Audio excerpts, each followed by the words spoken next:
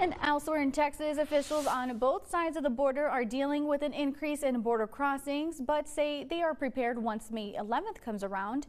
The U.S. Border Patrol Laredo sector giving a demonstration on the current dangers of crossing the border illegally. And although Laredo Acting Deputy Chief Patrol Agent Greg Burwell does not anticipate a possible surge of migrants in the Laredo area as Title 42 expires, he says they will be ready to assist other active regions like the Rio Grande Valley and right here in El Paso if needed. And we'll have to help out the other sectors with the processing. So it will be difficult for us, but maybe not the way it will in the rest of the border. And as summer approaches, it's the heat that leads to the high number of rescues.